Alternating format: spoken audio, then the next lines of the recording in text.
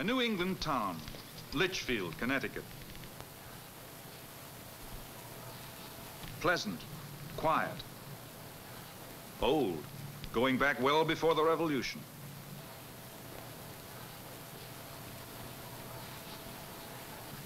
Houses that knew the Revolution, that heard within their walls new thoughts and ideas.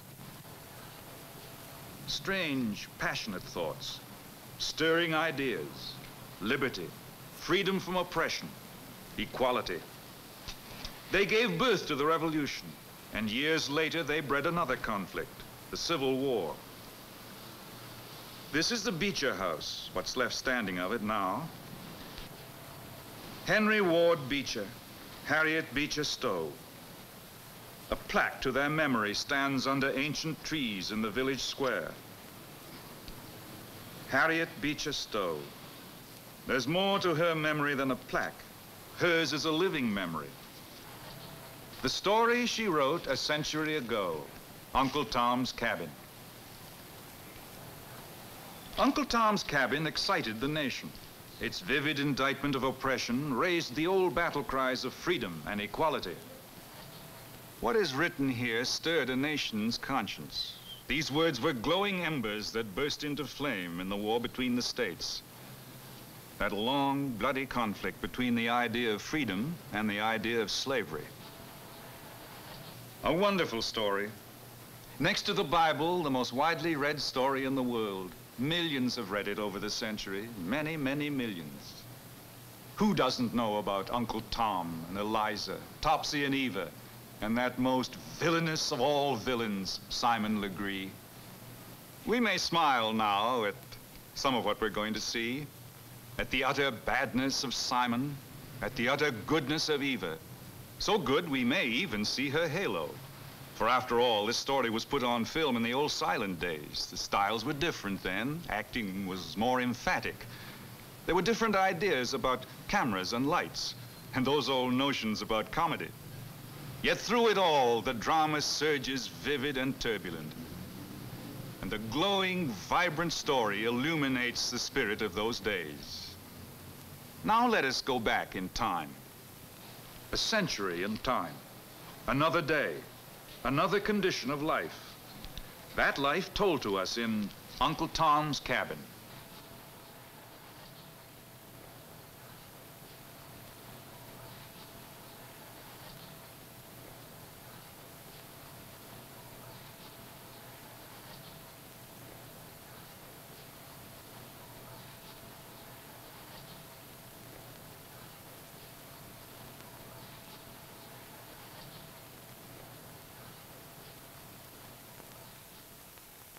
Our story begins some years before the Civil War at the home of the Shelbys, a gracious plantation in the southern border state of Kentucky. In those days, each day was much like another, full of pleasant pursuits and of gaiety and good living. There were many visitors, much courtesy, and everyone liked the Shelbys.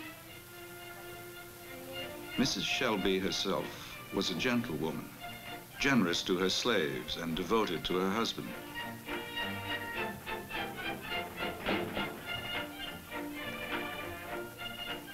Shelby had one fault. He borrowed. Mostly from Haley, an uncouth man whose company Shelby felt forced to endure in return for his cash. The Shelby slaves had a somewhat different condition of life from that which went on in the big house.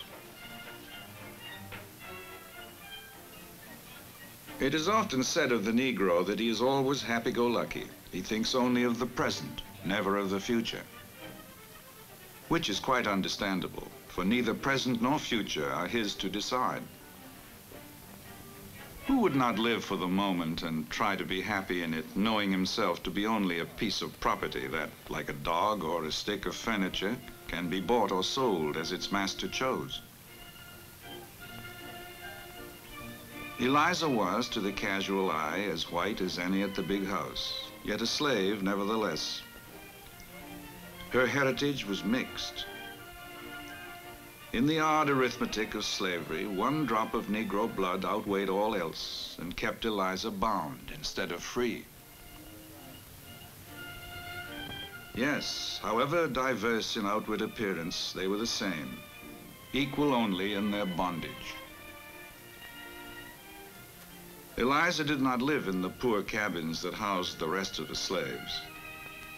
She was Mrs. Shelby's personal body servant. She lived in a room of her own in the mansion. The Shelbys dressed Eliza well, as befits a body servant. But this was a very special dress, one of Mrs. Shelby's own. She had insisted that Eliza wear it. For like the dress, this was a very special day. Eliza was deeply grateful to her owners.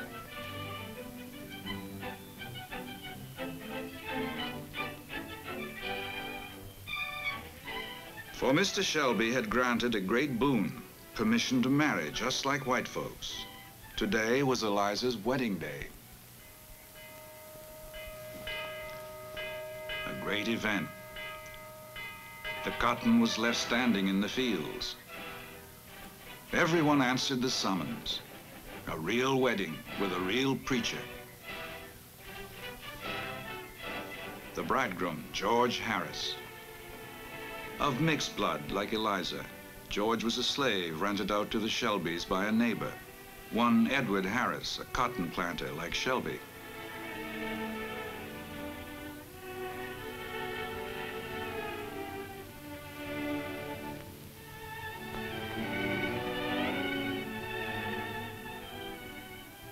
They made, as the saying goes, a fine couple.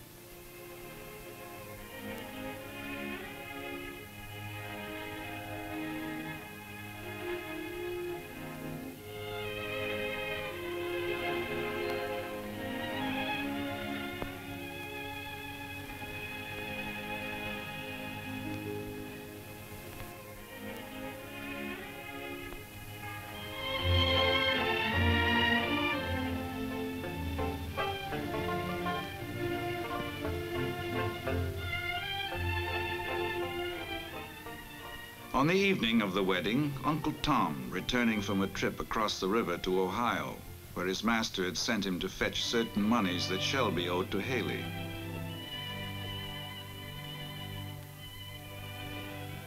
For 3 generations, Uncle Tom and his ancestors had been faithful servitors to the Shelby family.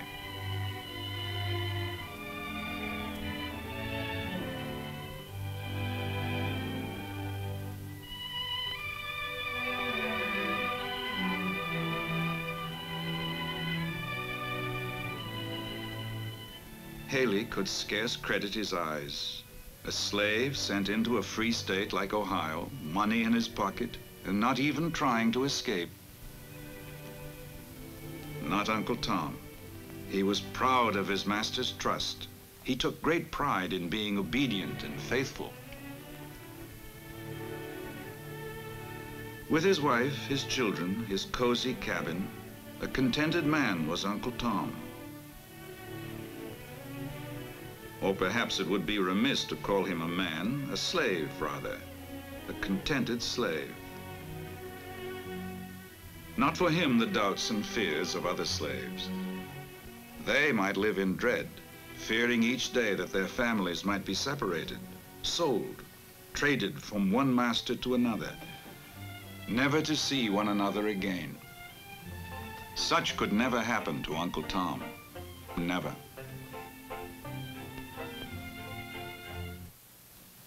When marriage vows are made, it is human nature to make other promises as well. Content with each other, they were, unlike Uncle Tom, far from content with their lot. Their plans were of freedom. George would earn freedom for both of them. So they planned and dreamed of the future, while the entire plantation celebrated. These poor unfortunates who had no future and took their happiness in each passing moment.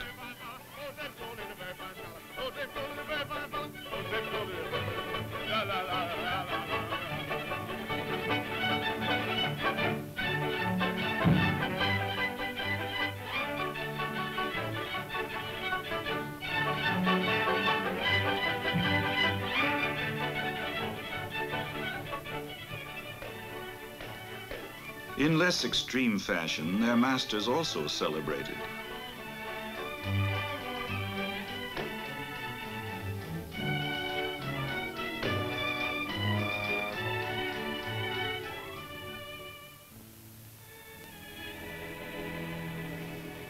George Harris's master. His arrival cast a pall on the celebration. He had come for his slave. Wedding night or not, he would have him. No ghost at any feast created greater consternation.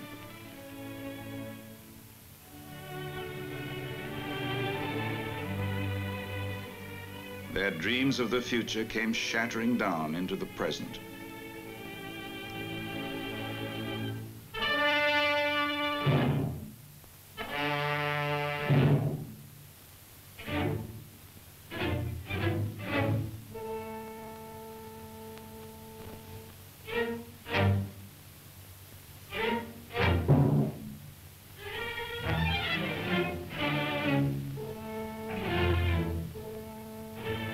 What do you mean, demanded Harris, getting married without my consent?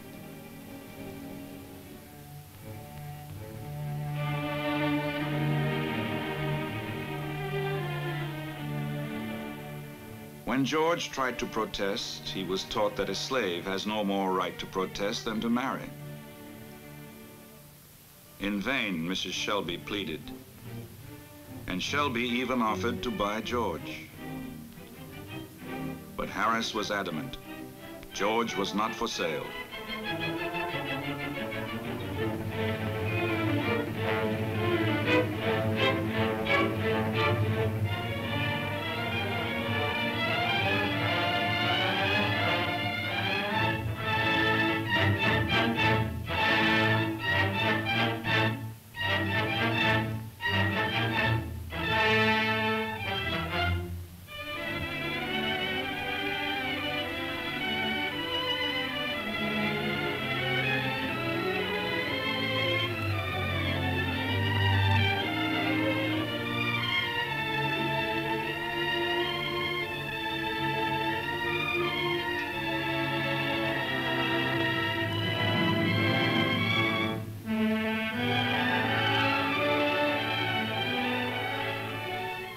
A stick of furniture, a dog, beaten, driven away, while Eliza mourned and all mourned with her.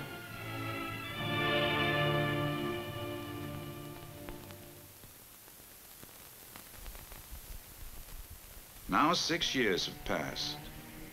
It is winter now, cold, hard winter. Shelby is deeper in debt than ever, his funds exhausted. Haley insists on immediate payment, if not in cash, then in slaves. First on Haley's list is Uncle Tom. Shelby cannot part with him. Uncle Tom is like one of the family. But he doesn't have the money. While the years have brought trouble to her master, to Eliza they have brought a son. A sturdy youngster wearing the curls and pantaloons so fashionable for children these days. Harry, son of Eliza, and of the husband torn from Eliza's arms, George Harris.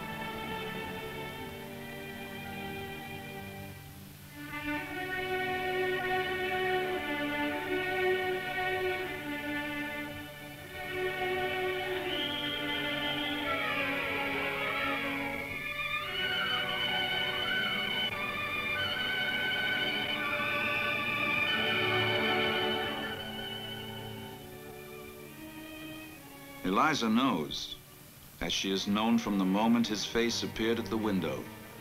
George is running away from his master.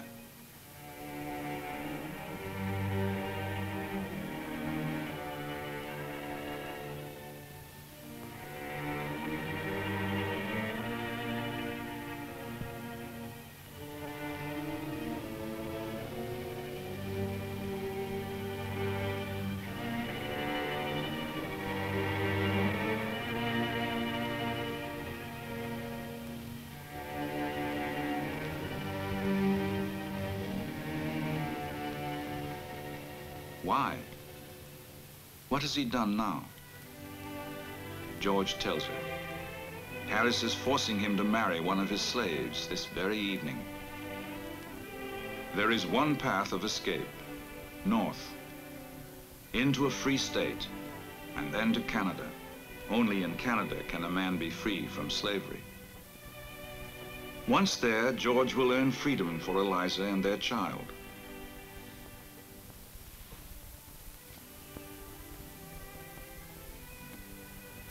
In the drawing room, the business affairs of a gentleman in debt are put aside for the moment.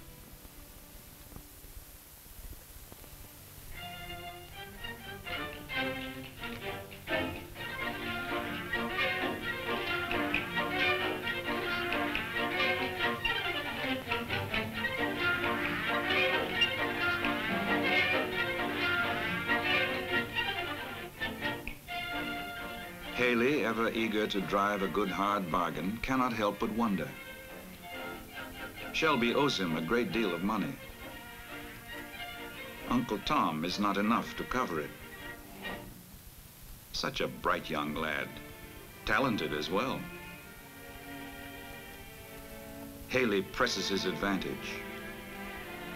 Shelby must realize Tom alone ain't enough. One thing Haley would hate to do is foreclose. Got such a high regard for Shelby's wife. He would hate to, but... Now, if Shelby will throw in the boy as well...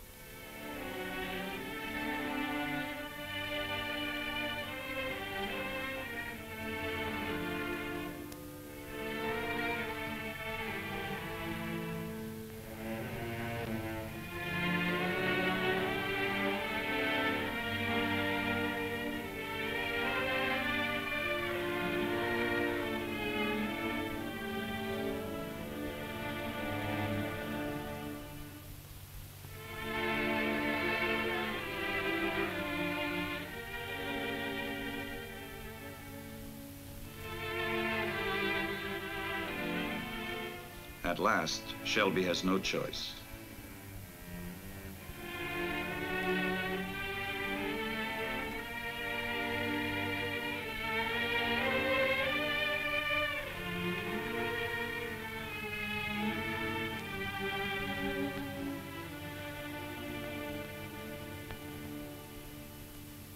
Tom and Harry are Haley's.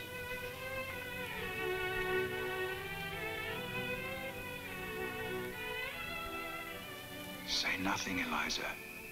Nothing. Only that you have come for your baby.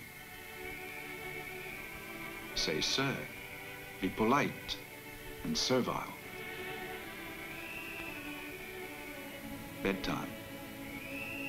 That's why you have come for him. It is his bedtime.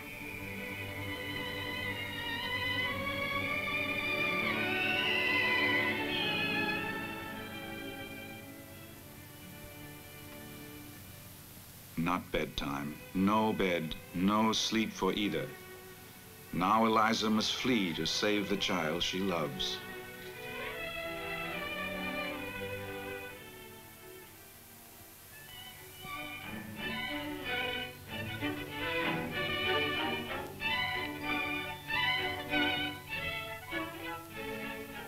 It is warm in Uncle Tom's cabin.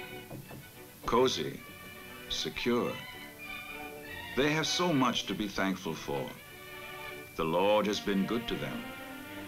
And not only the Lord, their good master, Mr. Shelby, also.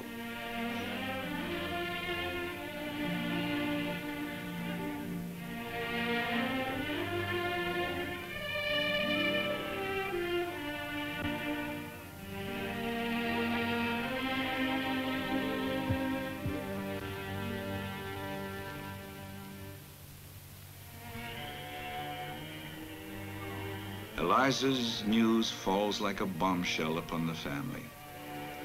Not only has their good master sold Harry, but Uncle Tom as well. Eliza will try to get to the river and cross over. Tom must go with her.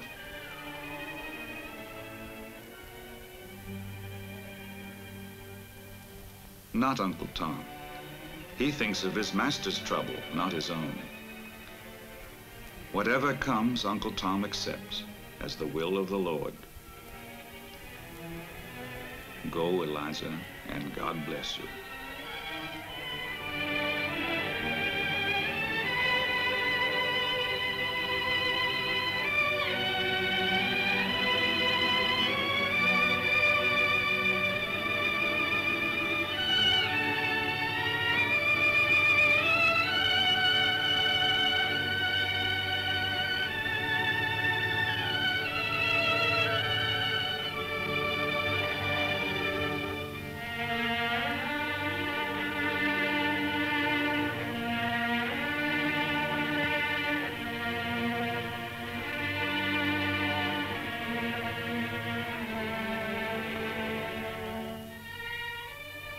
There is no sign of George, only the cold wind, yet not as cold as the thought of capture.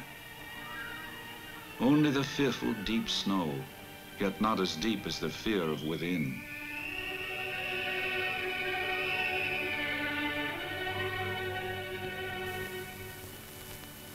Heavy, heavy. The drawn breath, gasping. The sharp pain of tortured lungs. Legs aching, aching, stumbling, falling. An inn close by the river. Eliza must rest. She can go no further.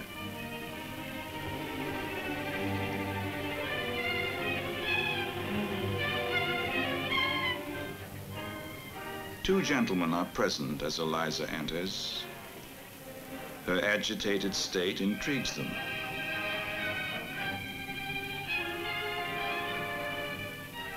The storm caught them while returning from a neighbor.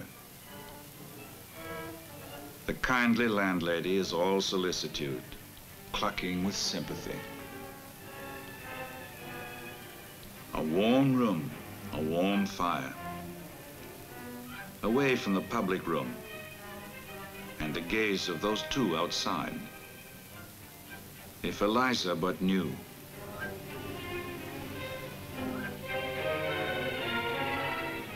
Marx and Lowe are slave traders. Already they suspect.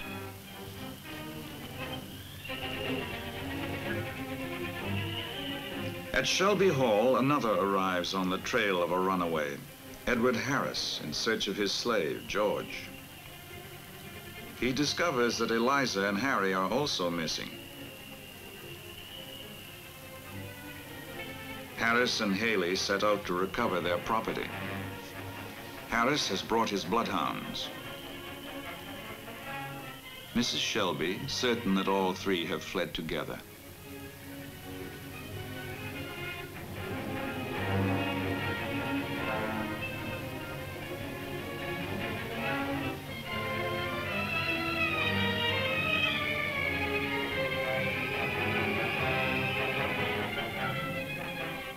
Now alone, they can speak aloud. Pray that they escape.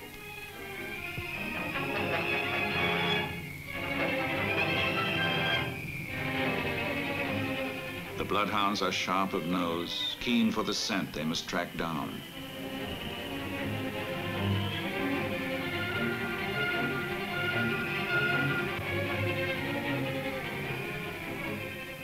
The snow has drifted.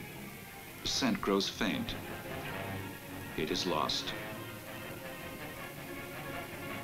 It's certain none could cross the river this night. They'll warm up at the inn.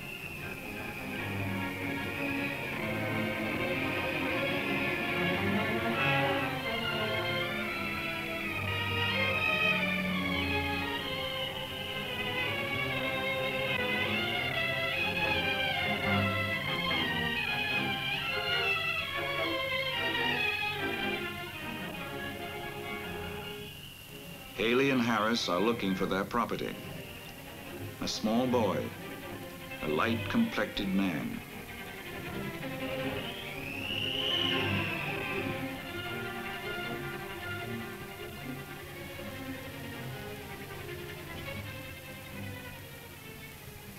$100 reward for the boy? Not bad. And perhaps they can take the woman for themselves.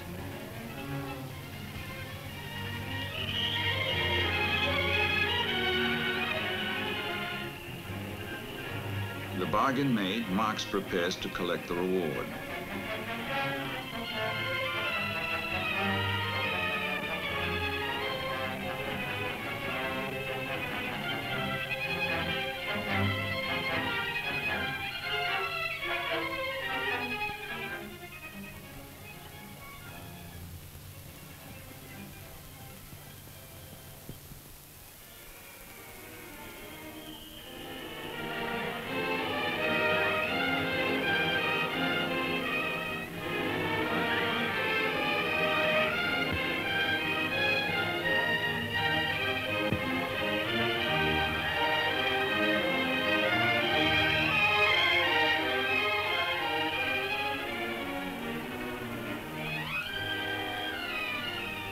Wide river, freedom on the far side, but far, so far, impassable, fearful. Yet stronger than any fear of cold, of ice, of rushing torrent is the love that binds her to her burden. Nothing is stronger than that. Eliza takes the desperate gamble.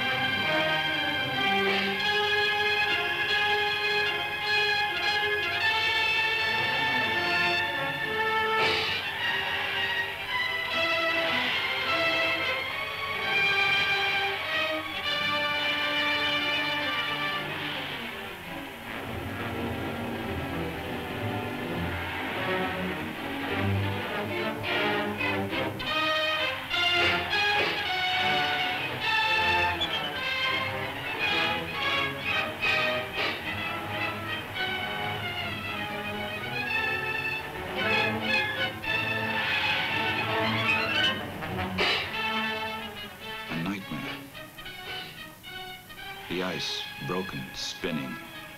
The dogs. The rushing water, black and swirling. Cold, cold, cold. On the opposite shore, one Phineas Fletcher, a kindly Quaker. Fletcher, a man of quick wit and surprising strength, regards slavery as an abomination. He must do what he can.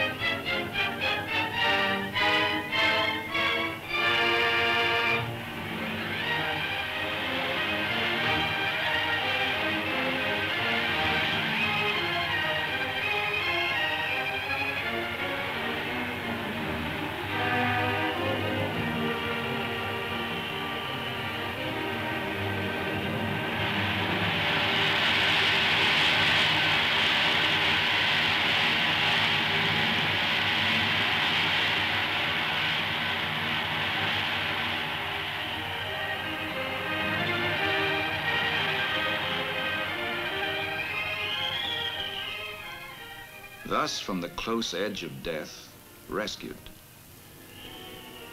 Here, the Ohio bank, the freedom side of the river.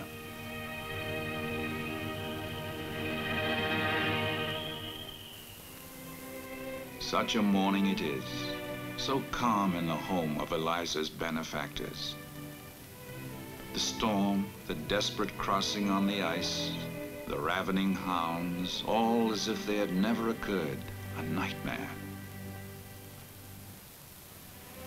Eliza is as enchanted by Mrs. Flood's manner of speech as by her gentle care, her soft voice saying, "Thee, thy child." The most wonderful of news. Thy husband has crossed the river also. He shall be here after dark to start for Canada with thee. Even in a free state, danger remains. Eliza is subject to the Dred Scott decision. A slave can be taken wherever found.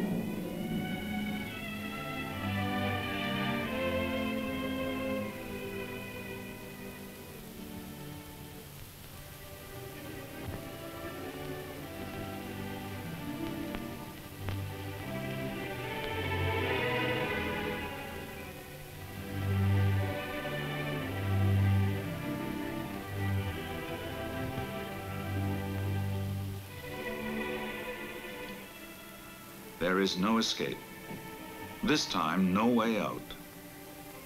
Fortified by all the force of law, the future closes in on Eliza. Here, too, a gentle morning. The snow, no longer seeming fierce, is a soft mantle on ground and trees. It has been this way so often. Poor Tom could close his eyes, yet see it so clear. Here was he born. Here spent all his days. The long, slow-passing days of his youth. Here his marriage, his children. His home, his life, his all, his everything. From tree and branch, the melting snow glitters like tears.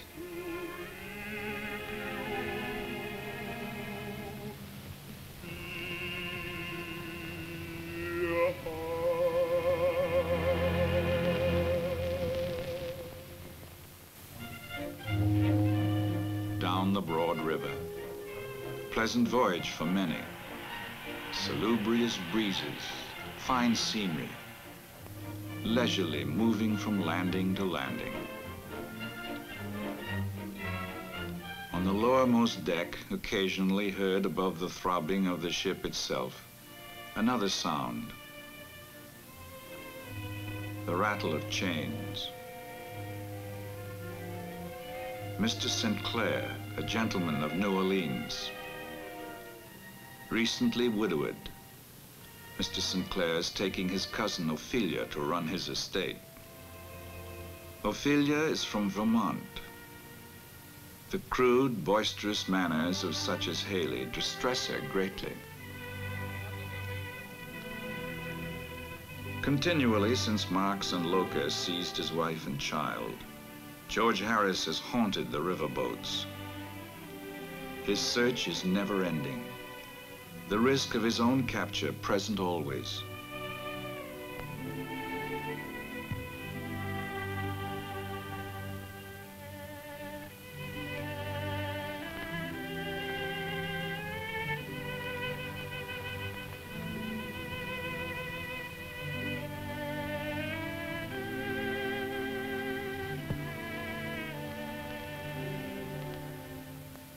Well, if it ain't George Harris, the runaway.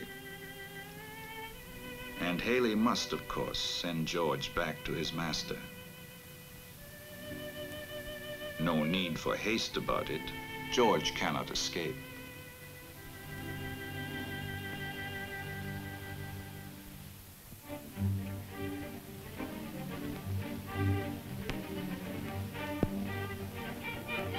Eva St. Clair, little Eva, a sickly child, so good and compassionate, her every thought is of others.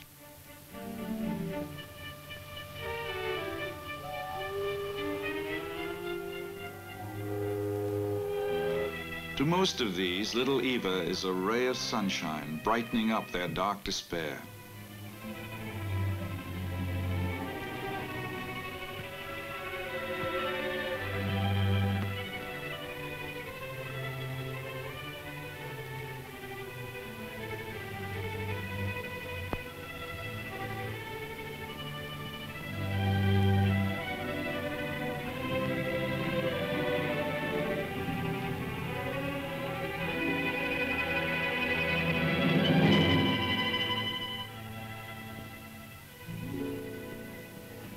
toy, such as Uncle Tom made often for his own children.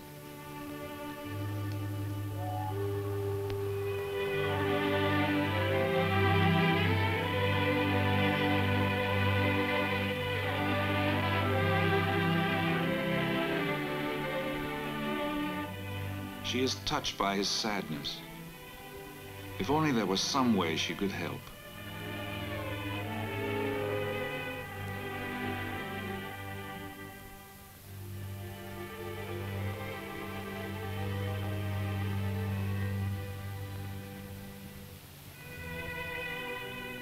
To many on shore, the approach of a riverboat is a fine sight, but to these, never.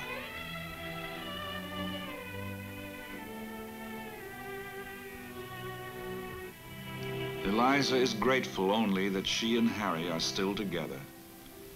She will never give him up.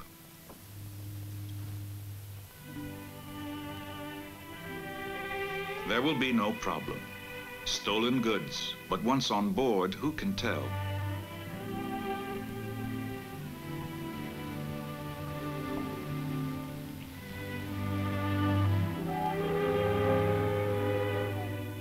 The tangled thread of lives so close, so desperate. His only thought, escape. To avoid being sent back to his owner. Escape.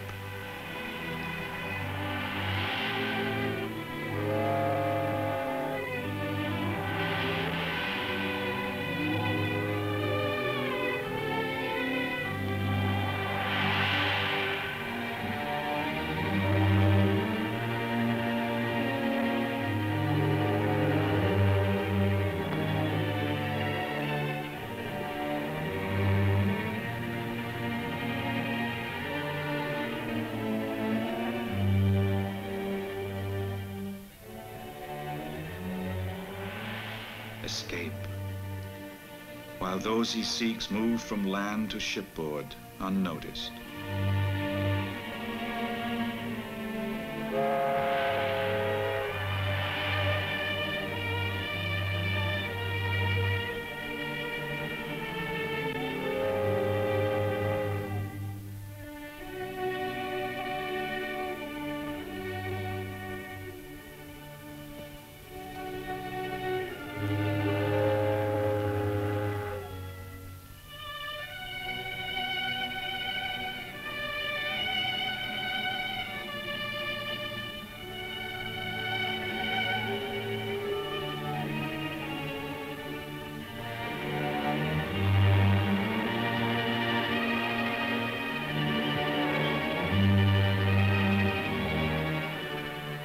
Eva is disturbed.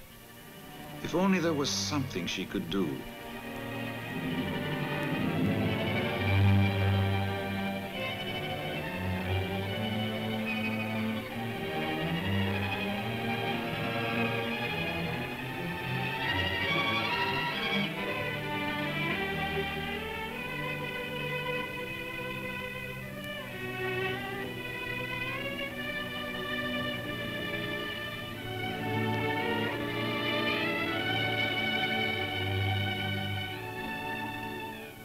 Perhaps her father would buy Uncle Tom.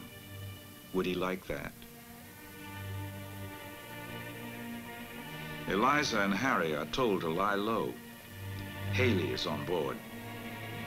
Your boy belongs to him. If you want to keep him, stay out of sight. The tangled thread. A ship leaves the shore. A wife and child, unknowing, leave the one who yearns for sight of them. The bargain for Uncle Tom is struck quickly.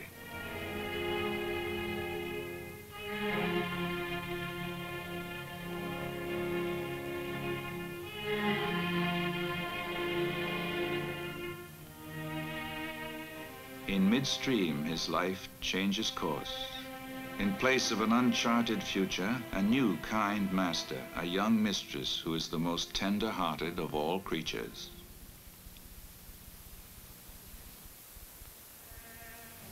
While mother and child rest, another bargain is being made. A planter named Proctor. Proctor wants the boy. He'll make a fine slave.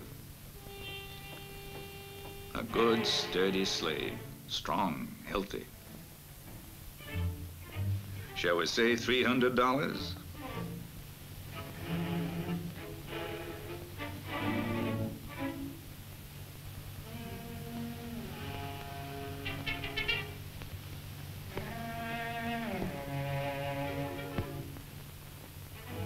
$400.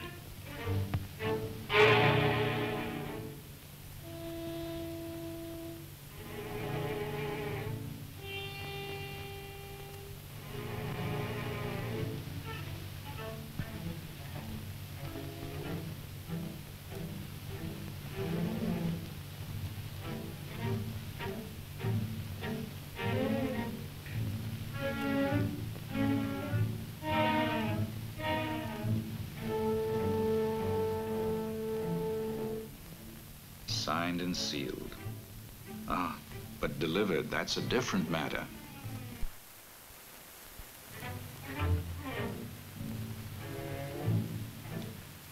It must be soon. Proctor gets off at the next landing. Eliza sleeps. Exhausted, she sleeps. Even in slumber, certain her child is with her.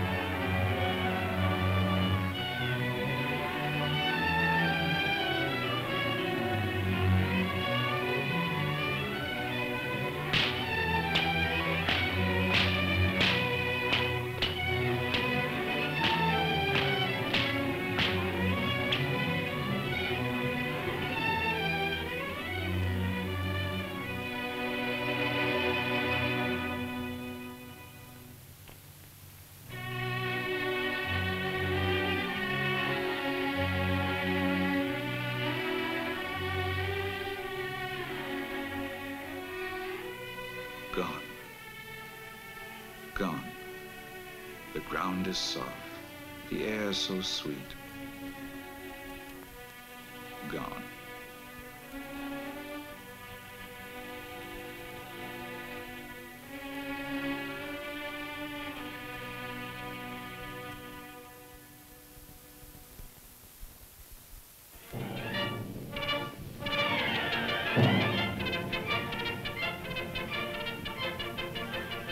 The battle begun at Fort Sumter spreads, bursts into war.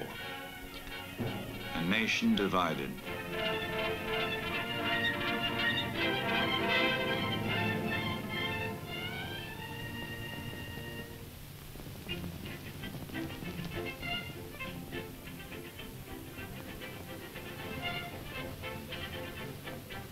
At the St. Clairs, little Eva's health concerns them more. The war seems far away.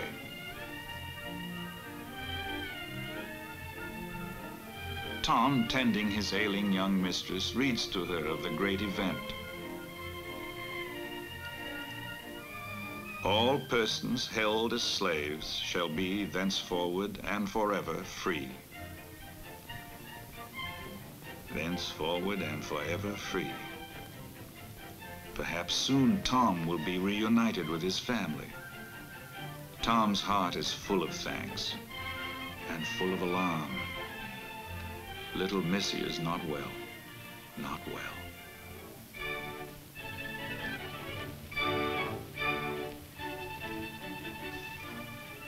The constant source of irritation in the St. Clair household is Topsy. Topsy is an imp, getting into everything, disobedient, unruly, as mischievous as a jackdaw.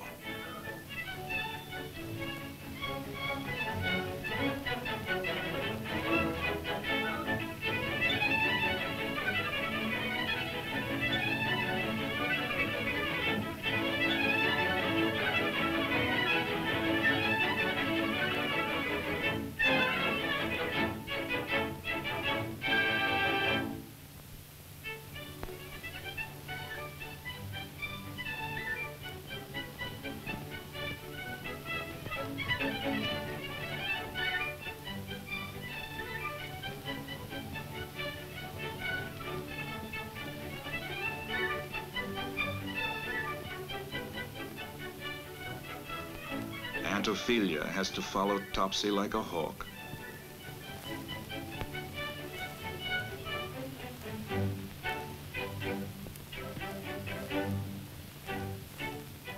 Always a ready explanation. Topsy didn't mean to do anything wrong.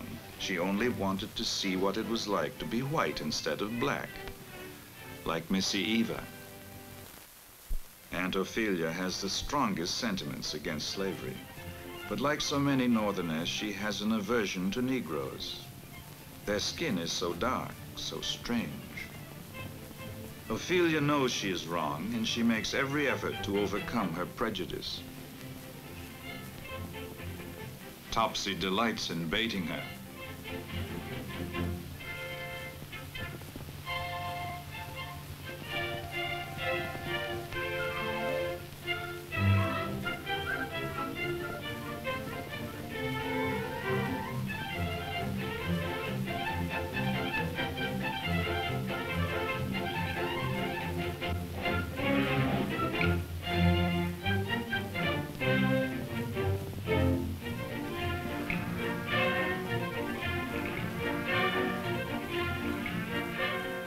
Topsy knows she mustn't pick flowers, but they're for little Eva. Certainly Aunt Ophelia can't punish her for that.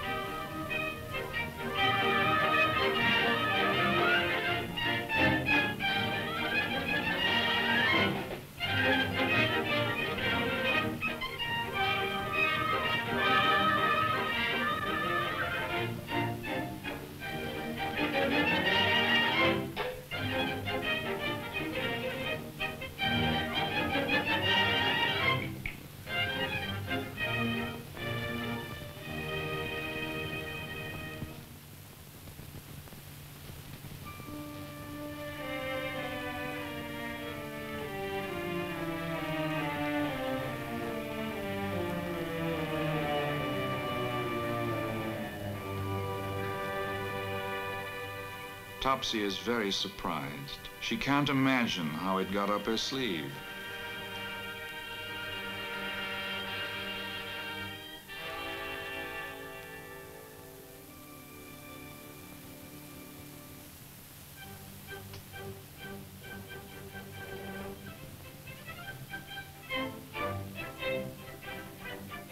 Or where they came from.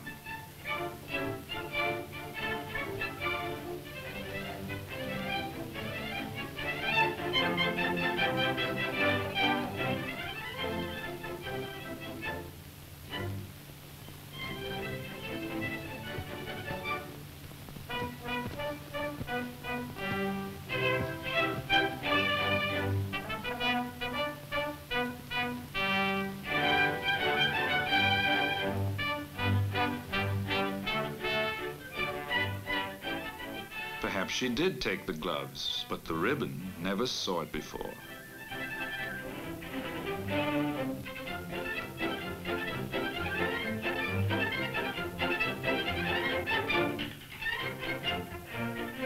Topsy, always helpful, suggests a whipping. For once, her suggestion is accepted.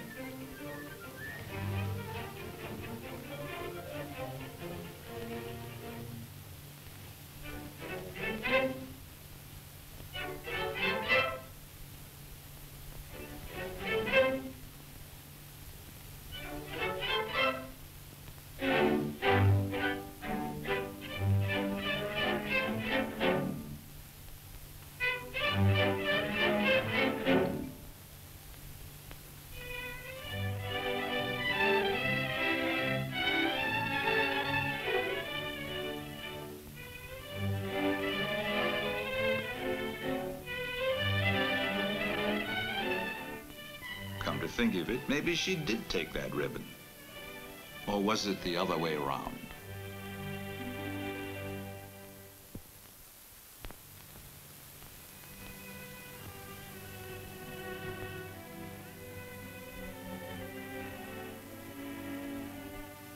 A liar, a thief. What is it that makes Topsy so bad? If she would only try to be good. In Topsy's untutored mind, the reason is clear.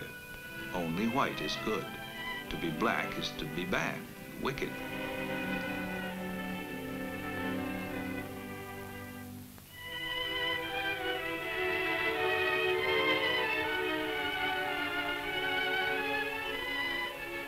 Who could love a worthless slave?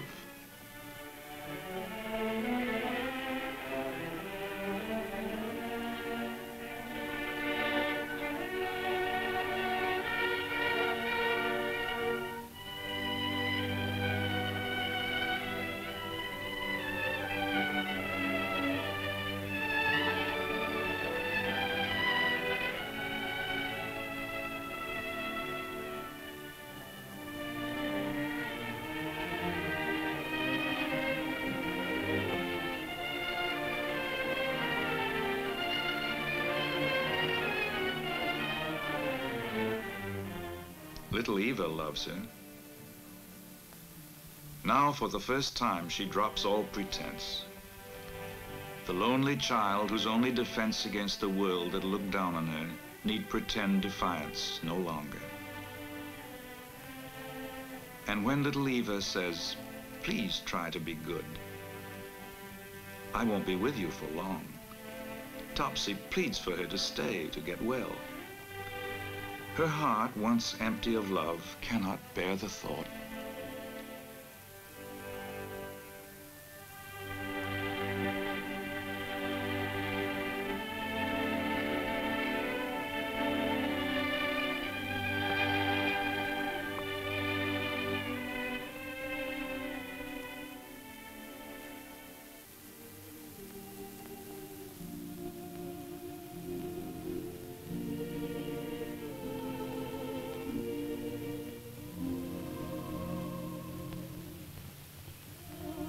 Now the heart is empty again.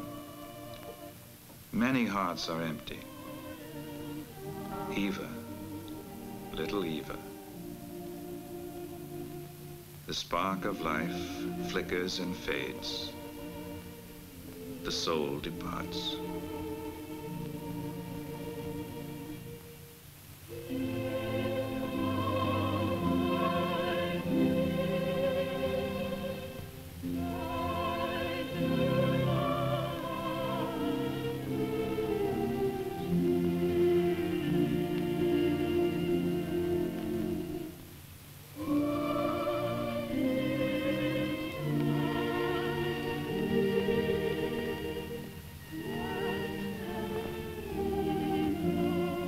So large a bed, so small a child, little Eva.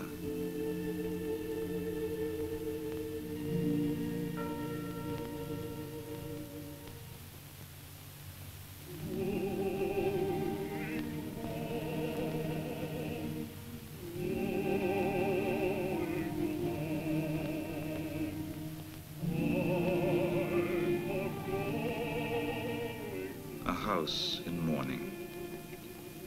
To the funeral bed that night, Topsy brings a tribute.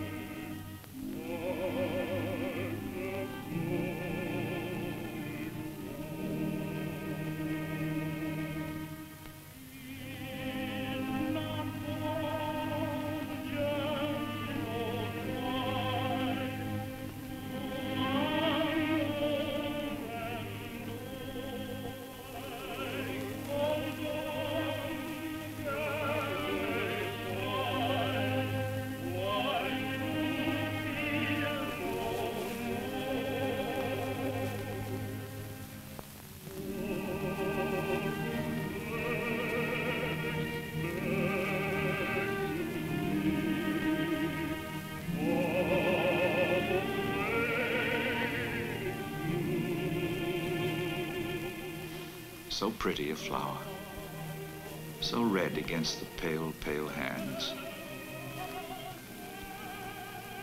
Eva had loved her. Now there is no one to love Topsy. No one.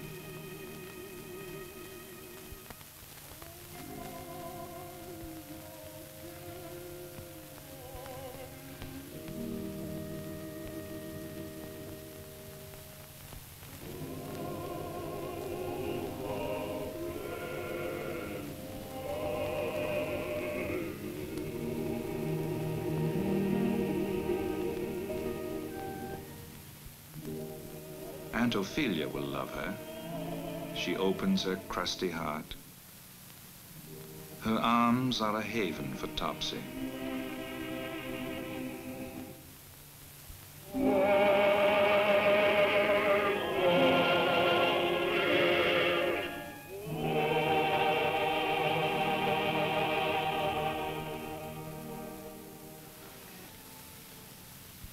Augustine St. Clair did not long survive little Eva. His entire estate is put up for sale. Except for Topsy, taken back to Vermont by Aunt Ophelia, every slave is put on the auction block.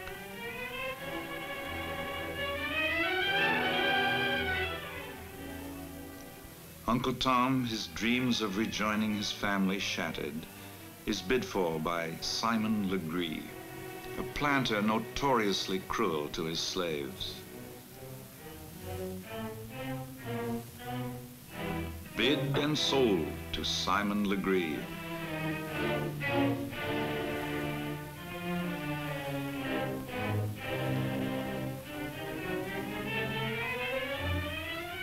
Many slaves come to this place, among them Eliza. Eliza is alone now, her spirit broken since the day Harry was taken from her.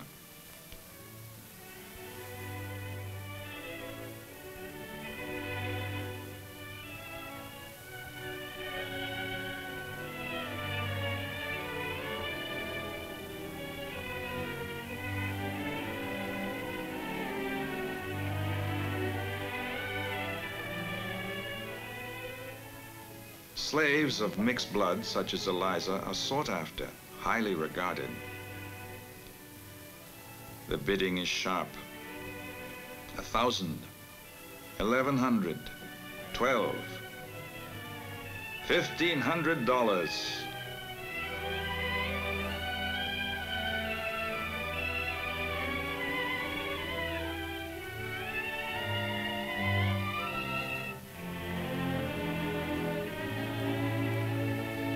Sold to Simon Legree.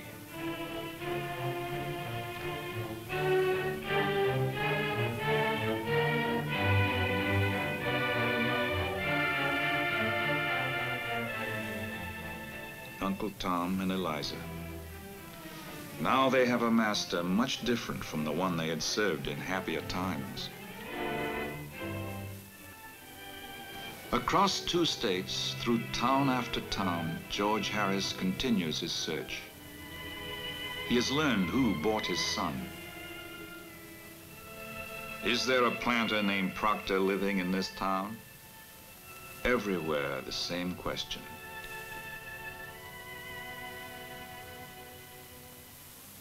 Simon Legree's plantation, like its master, is grim and foreboding. Many slaves have died here, beaten, starved, tortured. For Eliza, Simon has other plans. Her he will make his mistress, assuring her not to be afraid. He wouldn't hurt her. Simon would never hurt anything.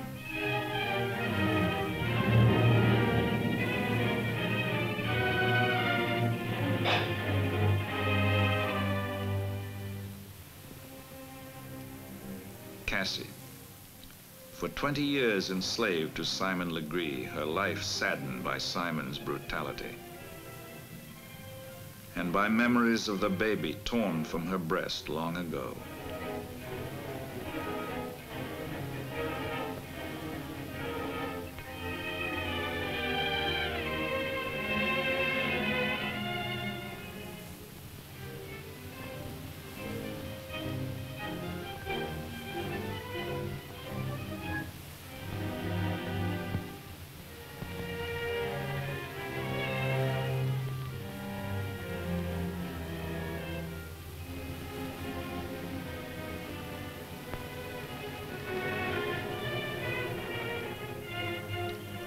Until the arrival of Eliza, Cassie had been mistress here.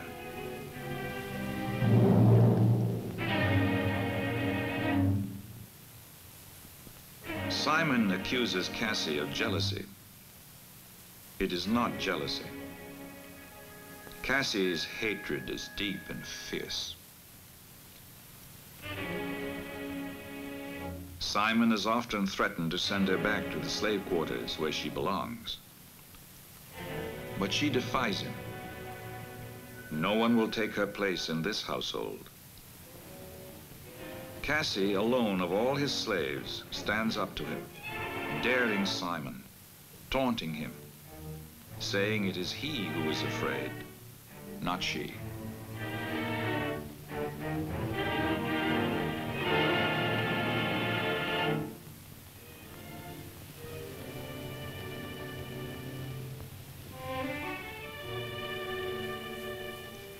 Uncle Tom has been causing trouble.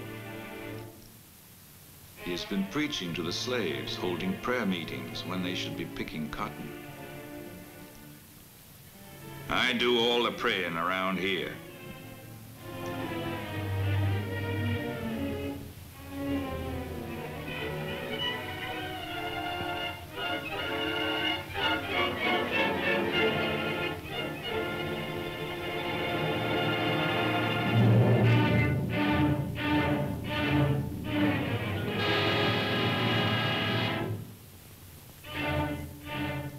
Whipper.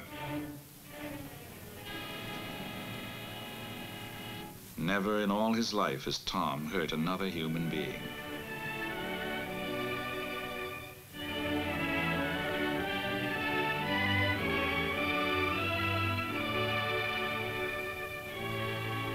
Do it. You belong to me, body and soul. No, master. My body may belong to you, but my soul belongs to God. The wrath intended for Cassie turns on Uncle Tom. Whip him, the hardest he ever had.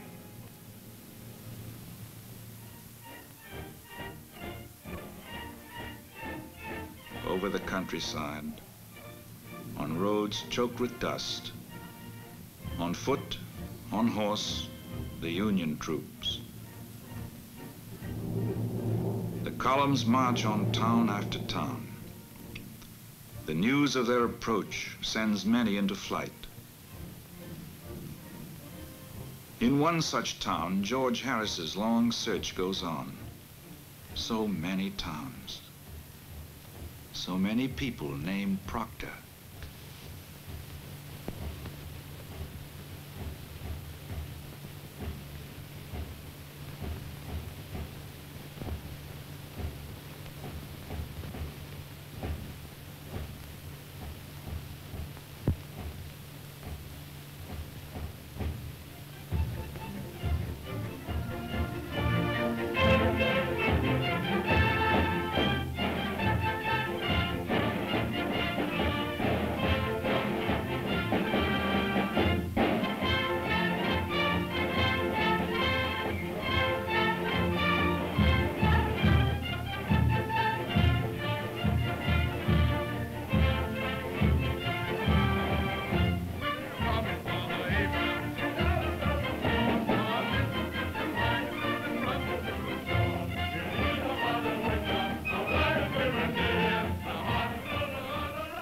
Never mind the dust.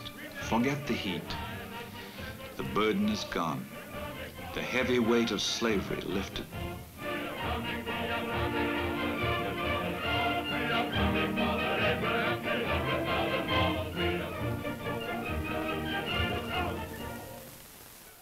Only 10 miles from the advancing Union troops, Simon enjoys what promises to be a pleasant evening.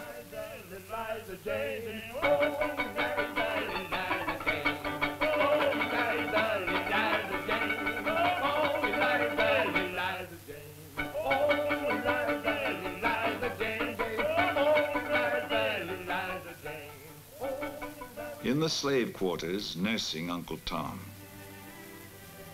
Cassie pours out her story, the grief now 20 years old. She had been brought up a lady, a white lady, until her mixed heritage was revealed. Then her baby had been sold. Cassie brought here downriver, while her baby had been sold to a man named Shelby. Eliza? She can hardly believe it. Eliza is her daughter.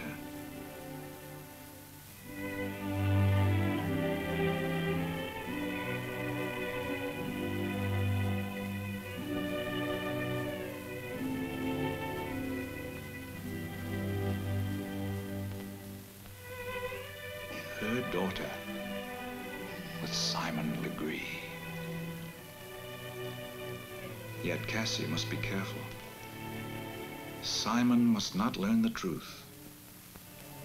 She must save her daughter without arousing the slightest suspicion.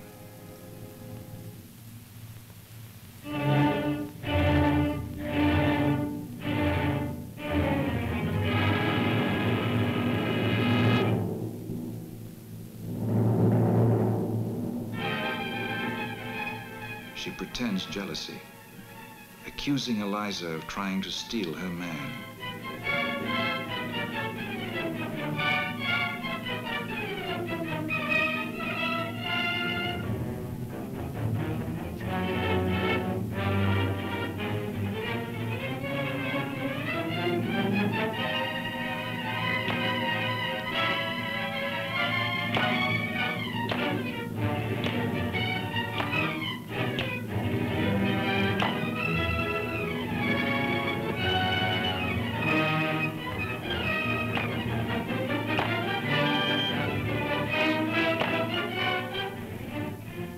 Eliza, frantic and fearful, cannot at once understand. Over and over, the words are repeated. I'm your mother. Your mother. whispered words that do not carry beyond the locked door.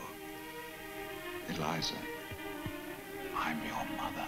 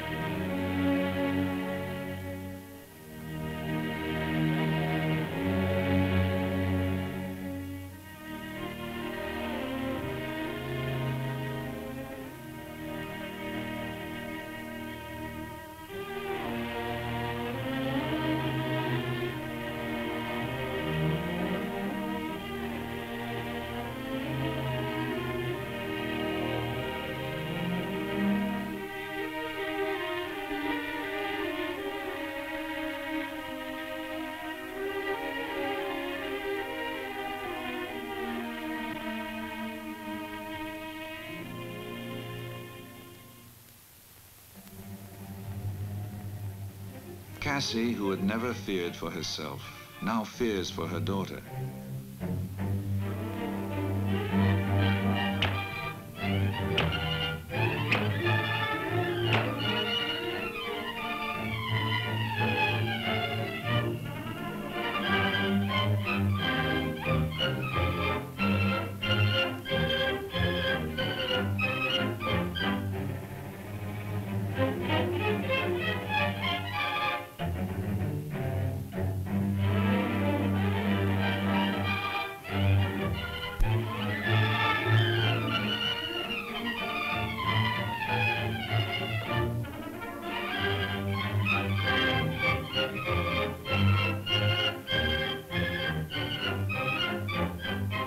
There is one hiding place, the attic.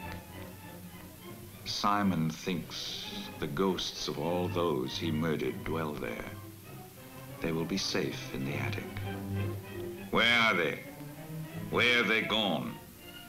Tom will not say. Beaten, sorely hurt, his concern is still for others.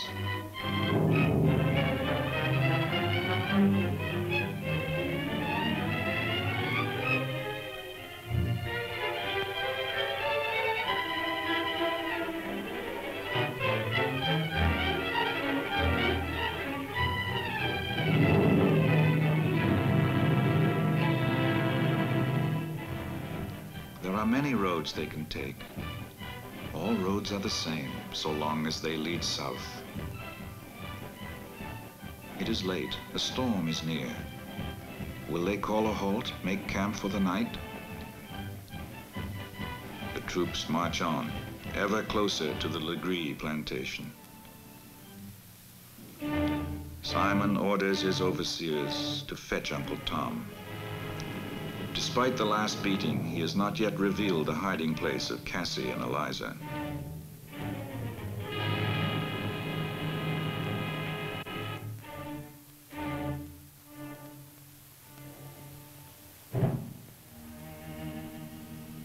Superstition. Despite his brute strength, Simon Legree dreads all signs and manifestations of the spirit world.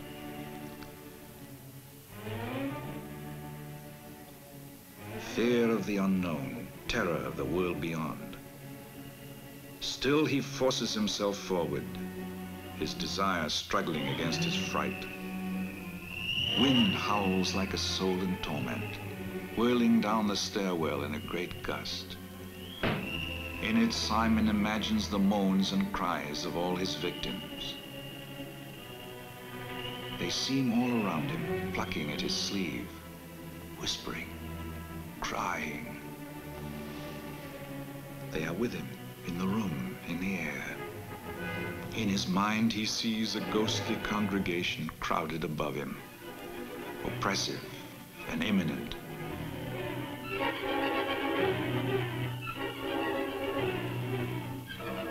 With savage relief, he turns all his fury on poor Tom. Where are they? Simon has made up his mind. He's going to kill Tom, unless he admits where the women are.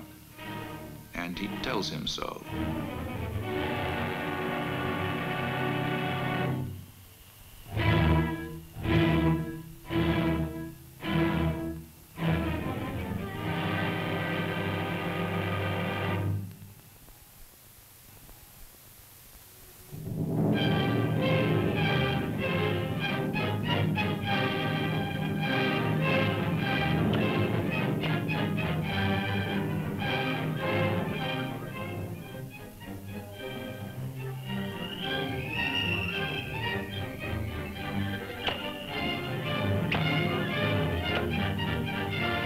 Eliza's first thought is of Tom, but Cassie knows it is useless. How far now from Legree? In the rising wind, the branches crack like whips. The toll exacted from the poor slave is too much even for the brutal overseer. Tom is dying.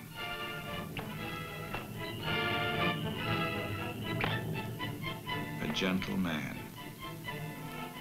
All his life spent humbly, his precepts those of the good book.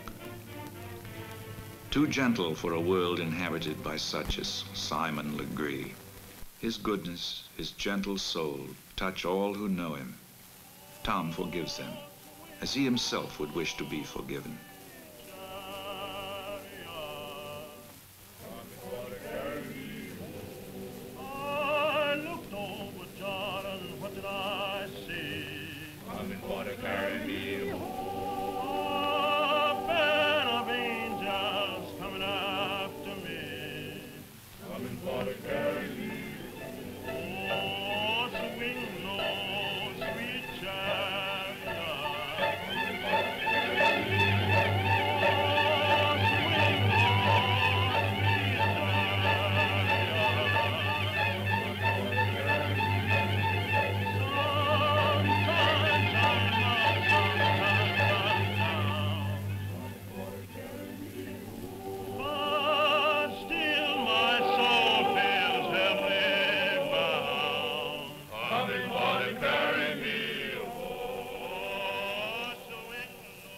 His drink-crazed mind conjures up a vision.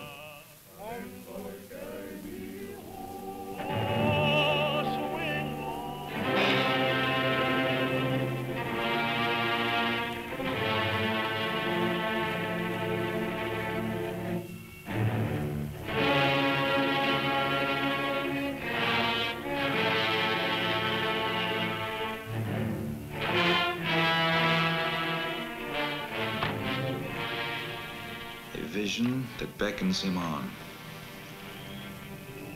He cannot face it alone.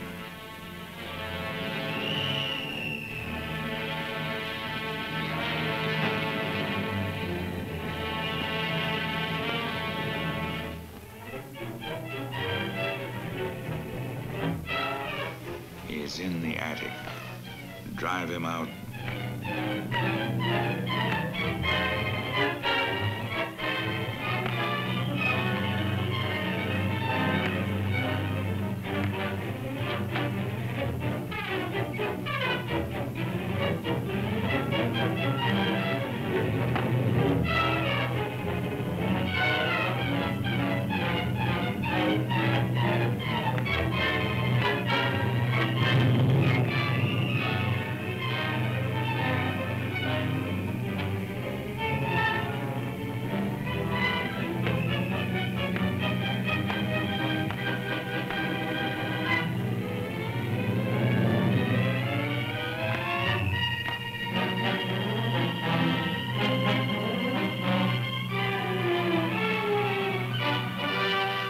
Pale glow is not that of a spirit. It is real.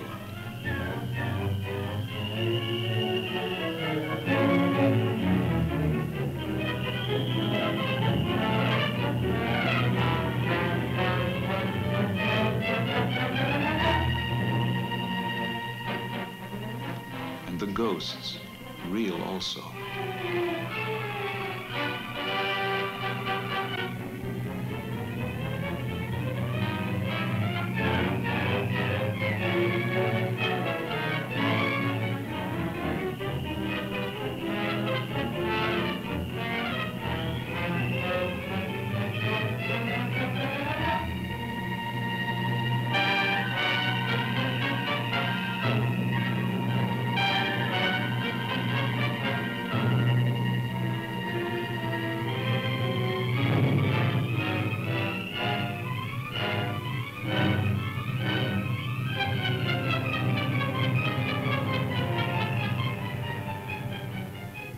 column passes, they decide to ask for help.